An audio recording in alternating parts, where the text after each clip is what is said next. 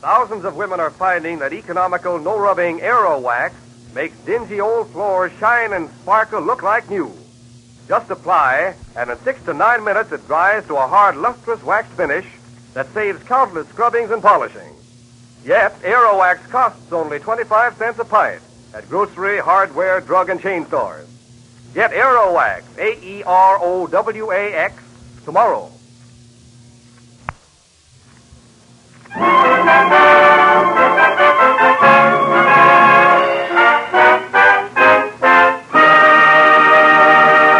Mr. Keene, Tracer of Lost Persons, is on the air.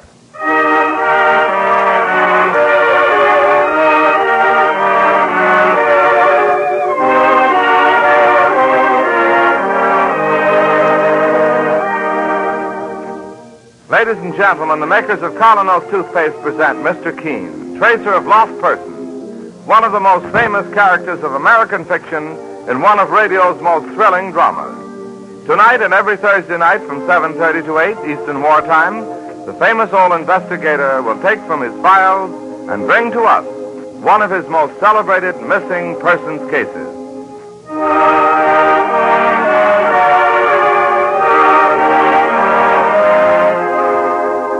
But first, if your teeth are not every bit as bright and lustrous as they should be, resolve right now to bring out the natural sparkle of your smile with Colonos, a high-polishing toothpaste. You see, the new Colonos acts on your teeth as a jeweler's polish does on tarnished silver, safely, gently removing dingy surface stains, thereby uncovering the full natural sparkle of your smile. Ask your druggist for Colonos, K-O-L-Y-N-O-S, Colonos toothpaste.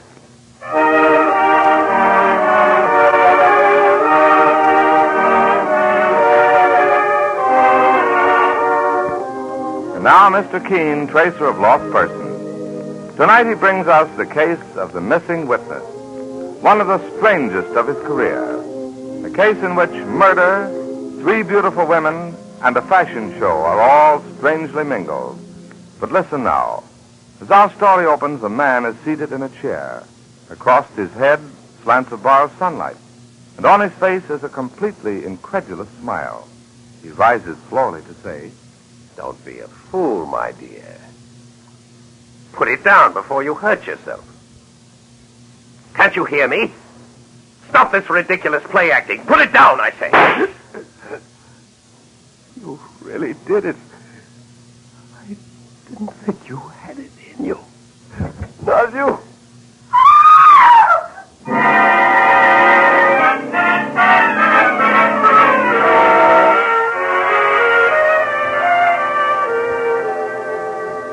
Now our scene shifts to the quiet office of Mr. Keene, as his spinster secretary, Miss Ellis, enters to ask a favor. Mr. Keene, I wonder if I might get off early this afternoon. You want to do some shopping, Miss Ellis? Oh, no. I'm going to a fashion show. Why, Miss Ellis, I didn't know you were interested in fashion shows. Well, are you insinuating that I dress like a bag of potatoes? No. As a matter of fact, Mr. Keene, it's something very, very special. You see, when I was living in Queens about 15 years ago, there used to be a little widow next door. Pretty little creature. Oh, such a struggle to make a living for herself and her daughter. I'd give her a bit of sewing every now and then to help, and... well, you won't believe me when I tell you her name. Try me. Mary Blaine. Today, she's the most brilliant in America. Good heavens, that is... Dress, the dinner suit, the short evening gown. She's enormously famous and wealthy now. Yes, I read a piece about Mrs. Blaine in one of the magazines. It called her the epitome of the successful career woman. Well, she's giving her mid-season fashion show today, and she asked me to come for Auld Lang Syne. Brilliant woman. Mary's a... Hey, look here, Mr. Keene. Don't you come along and meet her. Oh, me? Dozens of men there, and all in love with Beauty Blaine. Oh, do come. Now you've not... Well, all right, Miss Ellis. You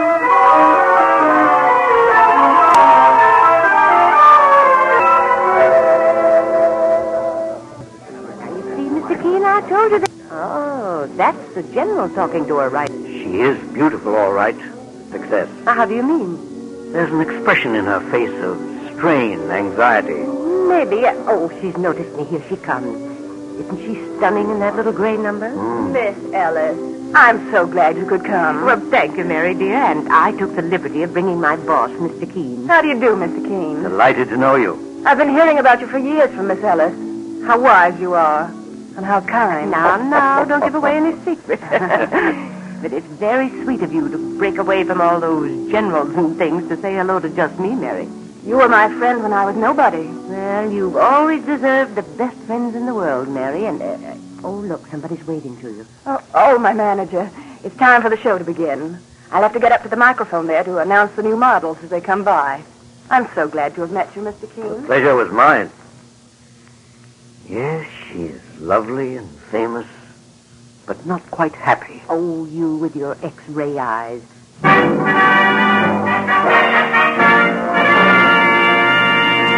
Well, here starts the fashion parade, Mr. Keene. Ladies and gentlemen, for my first offering, a long dinner dress with panel of pleated white chiffon, tied with a grosgrain ribbon at the back. Isn't that stunning? Yes, even an old bachelor can see that. Especially an old bachelor. It's funny, I don't see Eric Plummer here, Miss Keene. Eric Plummer, you mean the portrait painter? Yes, and gay dog #1 of New York. Oh, they're good friends, Miss Ellis? He's been infatuated with Mary for some time. You mean he and Mrs. Blaine are going to marry? Well, Mary's a strange one, Mr. Keene. Never quite sure whether men love her for herself or her importance. But it seems that Eric Plummer has finally won her heart. And now a black velour suit with lean plum-lined skirt, a double-breasted jacket with high scrolled lapels and a scrolled hip pocket. Oh, and look, Mr. Keene, over there by the door. Yes, Miss Ellis? That charming little blonde, that's Mary's daughter, Bunny. Quite a young lady. It's hard to believe that Mary would have a daughter 18 years old. Yes, she's still so young herself. Mary won't be too pleased about her coming here. Why? Well, Mary just likes to keep Bunny away from business and career and men of the world. Oh. Mary's learned to value everything old-fashioned. A little white house with tint curtains. In other words, one of America's greatest career women thinks that a woman's place is really in the home. And a simple home. Miss Ellis. Miss Ellis. Hello, Bunny, dear. Miss Ellis, how long has the show been going on? About 15 minutes. I must talk to Mother. I must. But, dear, she's up there at the microphone. You can see. Something horrible has happened. I must talk to her. But, Bunny, what do you mean? And now is my last offering before the intermission, another short dinner dress.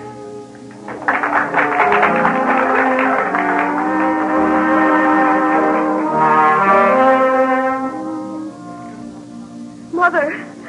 She's seen you, Bunny. She's coming this way. Oh, now, dear, try to quiet yourself. And here, let me introduce you to Mr. Keene. How do you do, Bunny? Mr. Keene, you're the famous detective. I am an investigator. Well, maybe you can do something about this horrible thing. What horrible thing, Bunny? Hello, Bunny, dear. Mother. Darling, I thought you were going skating with your young soldier friend. No, I didn't. Oh, Mother. Oh, come, Bunny. What's happened? I went to Eric Plummer's studio instead half an hour ago. To Eric's studio? Why? He asked me to tea. He wanted to talk about doing my portrait. He might have asked me about that. Oh, it was all to be a surprise, Mother. Eric said it would make me the toast of cafe society. I'd become glamour girl #1 of 1944. Oh, my dear. You should have gone skating. Bob Martin is such a fine boy, and his furlough will be up soon. Mother, I still haven't told you what happened. If you'd rather we left you alone. Oh, no, Mr. Keene, please stay. I beg you to. Well, what has happened, Bunny? When I got to the studio and rang the doorbell, a policeman came out. A policeman? He asked me all sorts of questions because you see, Eric's been shot. Shot? Through the head. He's dead, Mother. He's dead. Oh, how utterly horrible. The police said there weren't any clues at all. Oh, imagine anybody killing a wonderful man like Eric Plummer. It's ghastly. Ghastly. I want to find the person who killed Eric. I want to make them pay. And that's why I thought maybe Mr. Keene... Yes, Mr. Keene. In a situation like this, you'd know exactly what to do. But if the police are already on the case... Well, one moment, please. Bunny, go over to Mr. LaRue and ask him to announce the rest of the show. All right, Mother. And you, Mr. Keene, would you please step into my office with me? Oh, forgive me, Miss Ellis. Oh, it's quite all right, Mary. Here, Mr. Keene. Thank you. Well, my dear? Mr. Keene, Bunny's news did not altogether surprise me. Really? In fact, I know very well who killed Eric Plummer. You do? But first, Mr. Keene, I've heard you're the cleverest private investigator in this country. Thank you. Do something for me, please. Go to Eric's studio. Examine all the evidence. And when you come back, Yes? I'll tell you who killed Eric Plummer.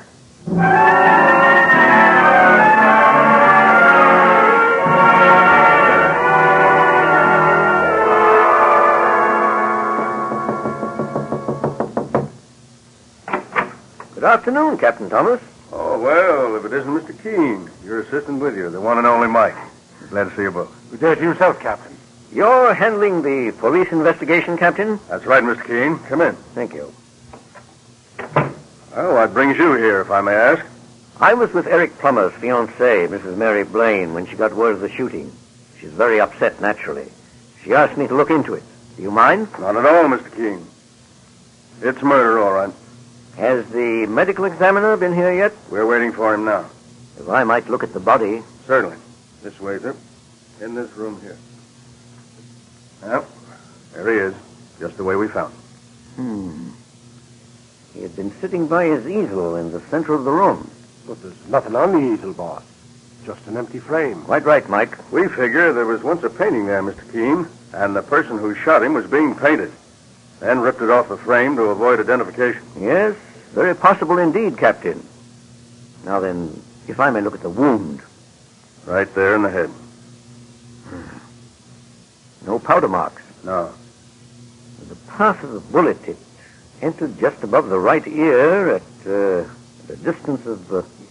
what would you say, Captain?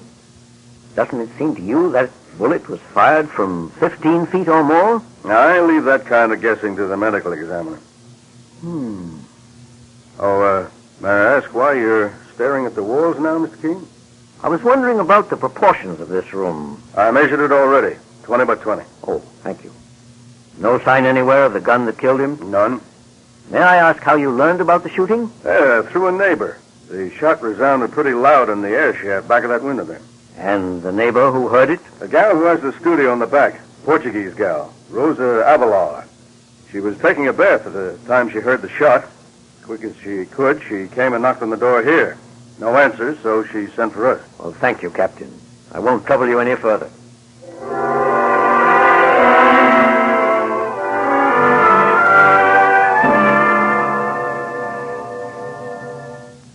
Rosa Avila. This is her door, sir. All right, Mike. Wait for me on the landing below. I'd rather go in alone. Okay, Mr.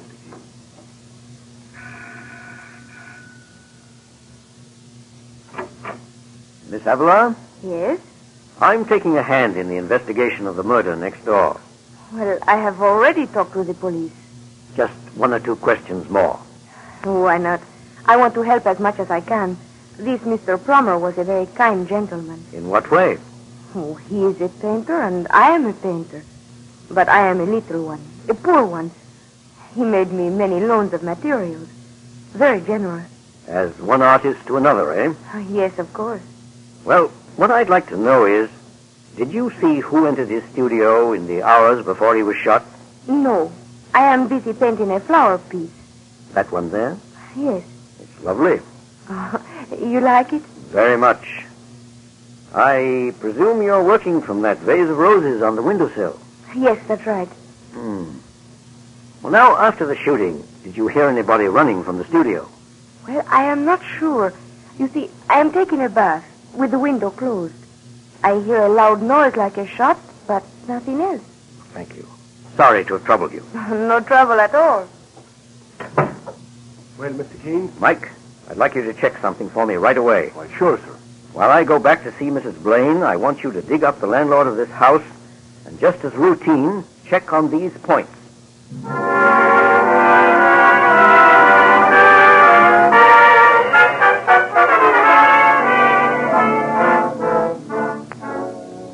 In just a few moments, the scene follows between Mr. Keene and Mary Blaine. Meanwhile, remember, first impressions are usually lasting impressions. People judge you by the way they see you. They decide almost at once whether they want to know you better or not. And one of the greatest factors that influence everyone you meet is your teeth. If your teeth are dull and discolored by surface stains, chances are 9 times out of 10 that others find you unattractive. That's why I want to tell you about the new Colonos toothpaste. It's a high-polishing toothpaste. Thousands more people every day are discovering it does wonders in helping to remove from the teeth those dingy-looking surface stains, so that the natural sparkle and brilliance is revealed. What's more, Colonos is delightfully pleasant to use because it leaves your mouth feeling tingling clean and refreshed. For its action is like a jeweler's polish removing tarnish from a piece of silver. So if you want a smile that makes a good impression, that adds to your charm and personality, try the new Colonos toothpaste, a high-polishing toothpaste. Get Colonos, K-O-L-Y-N-O-S, Colonos toothpaste at any drugstore tonight. And now Mr. Keene faces Mary Blaine, Eric Plummer's beautiful and famous fiancée. Here, Mr. Keene, sit down. Thank you, Mrs. Blaine. You went there. You examined the evidence. Yes. I fulfilled my part of the bargain. And now I'll have to fulfill mine. Well, my dear, you said you knew who killed Eric Plummer. I did, Mr. Keene. I killed him. You? I fancied you'd say that. Oh, not because I'm shielding anybody else. Please don't get the conventional idea that my daughter, that Bunny, perhaps... No. But if you did it, why did you send me back to look at the evidence? Because I hoped and prayed that perhaps I didn't do it. Oh, I know all this sounds mad. Tell me the whole story. The whole story, Mr. Keene? I've given my best years to fight my way to the top. Now it's just one long nightmare of anxiety to stay there. Men flock around me. Why? For my money? My fame? Or for myself? I can never be sure.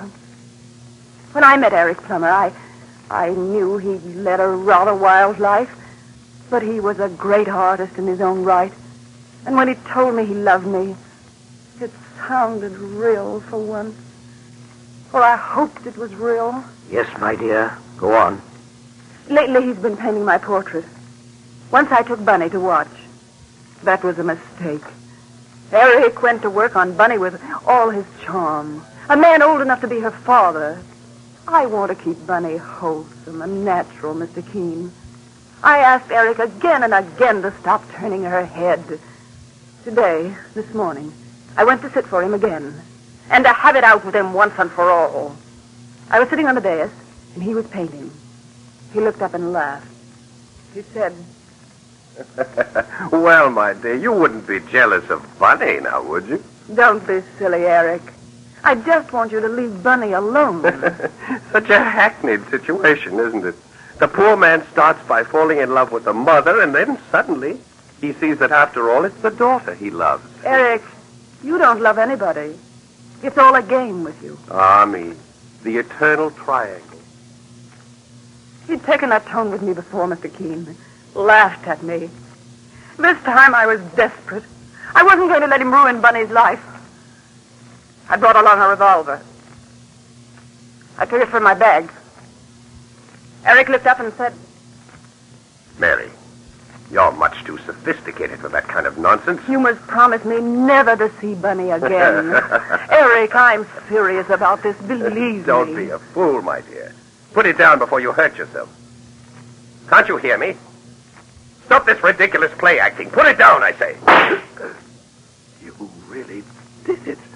I didn't think you had it in you. And there he lay dead before you, Mrs. Blaine. Mr. Keene, will you believe me? I was horrified. I never really meant to pull that trigger. I only wanted to frighten him. And suddenly, he was dead. I suppose I should give myself up to the police. One moment. Before you do anything like that, what has become of the gun? Well, after I ran from the house, my first thought was to get rid of it. I threw it away. Where? There was a can of cinders standing in front of one of the houses. I pushed the gun inside and covered it over. That, my dear, was a great mistake. You went and buried your own best witness. Witness? Yes. To the fact that you never shot Eric Plummer. But I didn't shoot him. No. It was a physical impossibility. Why? Why do you say that? Better answer. Hello? Begging your pardon. May I speak to Mr. Keene? One moment, please. Mr. Keene. Thank you. Hello? Boss, Mr. Keene. Oh, hello, Mike. What did you find out? Boss, you hit it on the nose. Good, Mike. I'm glad. Now, something else for you to do. Yes, sir. Check with the sanitation department at once. Ask what they've done with the cinders they removed this morning from the 3000 block in East 58th Street. Cinders? What I'm really after is a gun. The caliber 38. 38. Mike, we must have it. Talk of a needle in a haystack. I know you won't fail me, Mike. Okay, sir. So you think I did not kill Eric? Strange, isn't it? That I have to get evidence to convince you of your own innocence. But if I didn't, who did, Mr. Keene? That, my dear, is another story, and a rather tragic one. Forgive me if I run along now.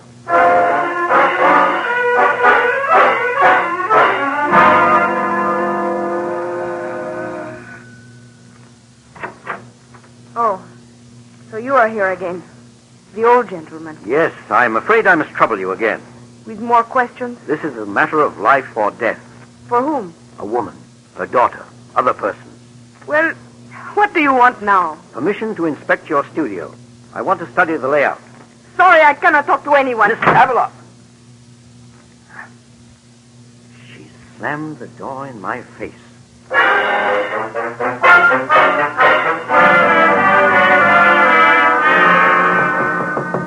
Come in. Good morning, boss. It's me. Not fit to stand in anybody's office. Why, Mike, you're all covered with ashes. Like a spectre risen from the grave. I've been digging through a mountain of ashes all night. Where? Oh, over on the East Drive. They're taking it for landfill. Did you find it, Mike? Here you are, boss. Good work. Have a look inside. Mike, I'm going back to Mary Blaine's place at once.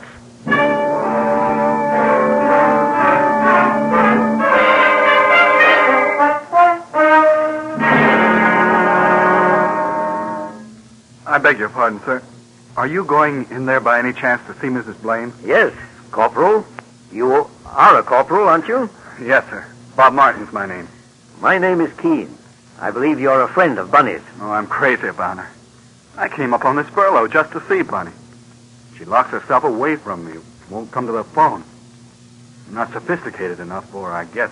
I rather fancy she may soon have her fill of sophistication. Well, I just thought if you saw Bunny around I'll inside be glad to tell her you're here. Oh, thank you. And too bashful to break in. Thank you. Oh, Mr. Keene. Oh, I've been waiting so anxiously ever since you phoned that you were coming. Can we speak somewhere privately? Of course. This door. Mr. Keene. Hello, Bunny. You have good news for us? Bunny knows everything. I told her. I don't see how I ever could have thought Eric was glamorous. Well, we found a gun, Mrs. Blaine. Look at it. It's mine. The one I tried to get rid of. Not one of the cartridges has been fired. You're sure?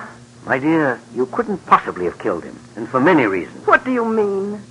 You say Eric Plummer was facing you when you aimed the revolver, Yes, Mr. Keene. but the bullet actually entered from the side of his head. The side? In fact, judging from the lack of powder marks, from the distance at which the fatal bullet was obviously fired, nobody inside that room could have killed him. Why, Mr. Keene?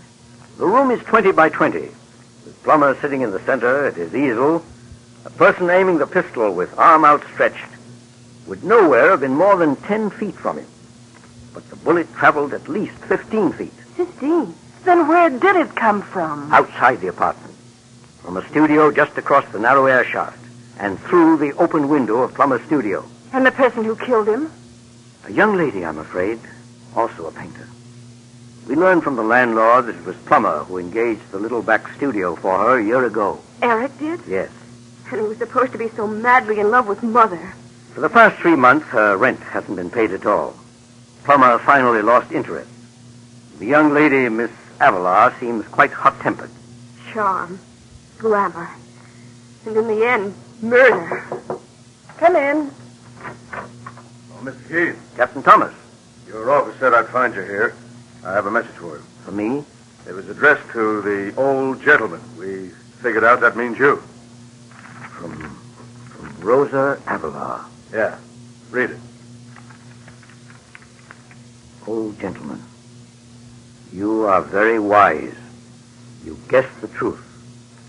And now I will save everybody's time by sentencing myself. Rosa Avalar. She committed suicide?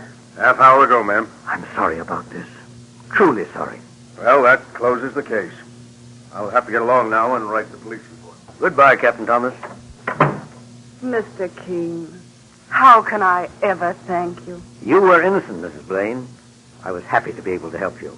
Eric, everything about him was so mean, so heartless. That reminds me, Bunny, I believe there's a boy, a very bashful one, who's hanging around outside. Oh, not poor Bob. Yes, poor Bob. A boy your own age, with 10 times the real glamour of a man like Eric Plummer. Poor dear, he must be furious with me. No, just dying to see you. And my dear, whenever you're tempted to see glamour in a man like Eric Plummer, remember that all that glisters is not gold. Often you have heard that told. Gilded tombs do worms enfold. How terribly true. I've realized it for a long time. And now, so do I. All right, Bunny.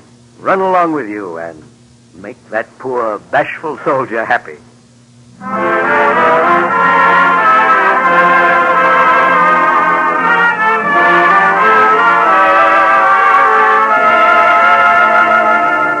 And so Mr. Keene concludes the case of the missing witness.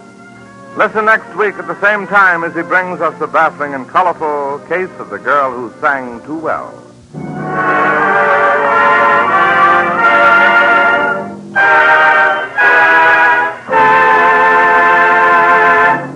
Every girl and woman knows that in order to be popular today, one of the most important things she needs is an attractive smile.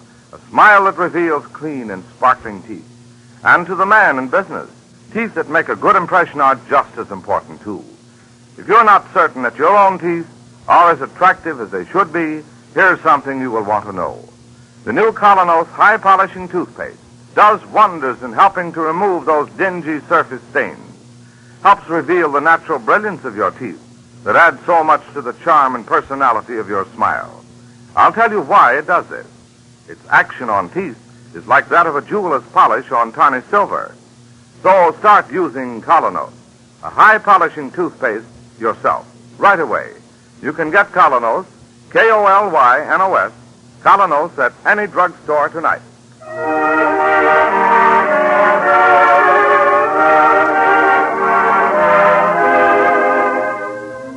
You've just been listening to Mr. Keene, Tracer of Lost Persons. Now on the air at a new time.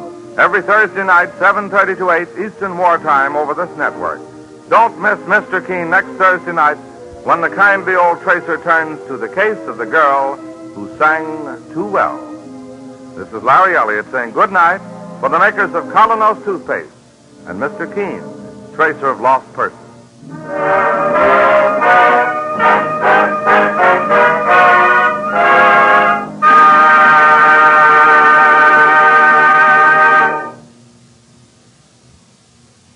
Ladies, there's a wonderful new way to make floors sparkle like new in 6 to 9 minutes flat. Use Aero Wax, the self-polishing wax that goes on in a jiffy, dries without rubbing. Its marvelous high luster adds beauty to your rooms, saves countless scrubbing. Yet it costs only 25 cents a full pint. Get Aero Wax, A-E-R-O-W-A-X, tomorrow. This is the Columbia Broadcasting System. Would you like a shout out? Leave a comment in the section below. Tell me who you want to shout out to, who you want to shout out from, and we'll get it up here for you. Hey, we want to say thanks for tuning in. Please like and subscribe so you don't miss any. You got a lot more of these up there. Go check them out under the playlist. Leave us a comment. Tell us what you want to see, what you think, and we'll see you next time.